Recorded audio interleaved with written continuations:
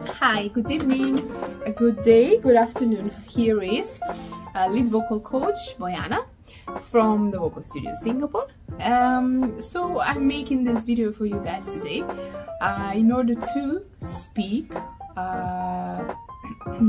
express and demonstrate certain things that you can do in order for you to reach your head voice. Now, what is head voice? How do we get there? Why do we need the head voice, right? There's 3 questions at the moment that I'm gonna be talking about and just answering, because many of you lately have been asking me, you know, what is your how do I reach my head voice? Hey Bojana, I want to sing with my head voice, or something. If some of you are in beginners but you still want to use your head voice and you don't even know you know, how that voice is called, like so you would just like kind of sing to me and, you know, etc., and trying to understand, right, how to get there. So basically head voice is very simply explained the voice that you access through placing your sound meaning your singing voice, your sound, that's the same, in your head. That's what head voice is, meaning that I'll demonstrate how head voice sound now. It will be, okay, that's your head voice. So how do you get there? There's plenty of ways how you can get to your head voice, but for us, or for you guys who are beginners, I would definitely suggest that you start, number 1, with slides. How do you slide up?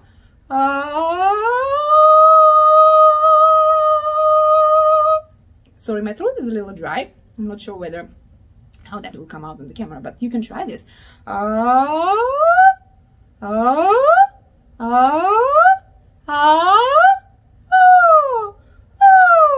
You can slide up and down. So as I was sliding now, I was actually using my head voice. So for you guys, if you're having difficulties to do that slide without the crack or anything, you can definitely very gently with a very small tiny voice go like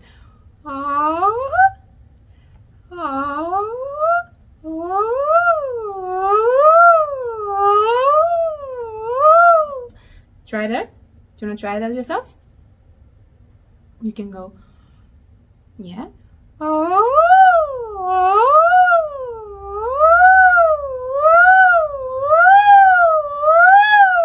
There's also like sirens and slides as well together. So this is definitely, if you're listening to me, what I'm doing and what I'm explaining, try and catch this, follow me, and go ahead and try and do your own, get to that on your, you know, your own head voice basically.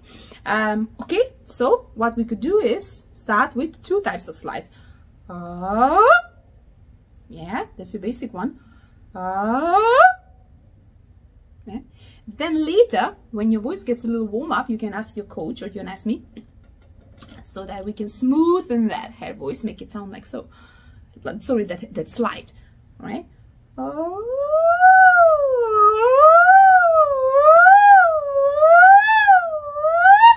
Right? Okay. Maybe I exaggerated a little bit. Try and be very, very smooth with it, okay? You have your vocal coach to get you there, so don't worry, we'll get you there. So that's how you can reach your head voice to start with, in a very easy way, in a very gentle, non-painful way. And lastly, why do you need the head voice for? Well, first of all, head voice is an asset to any singer.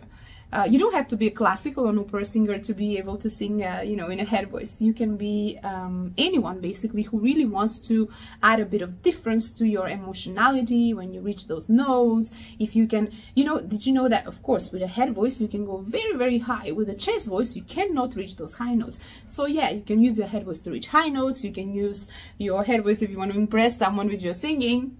You can use head voice if you really want to, sometimes if you want to rest from, you know, if you've been singing a lot with your chest voice, and also to add some kind of different style, differences within your singing that will give you better emotional performance, better technical performance, etc.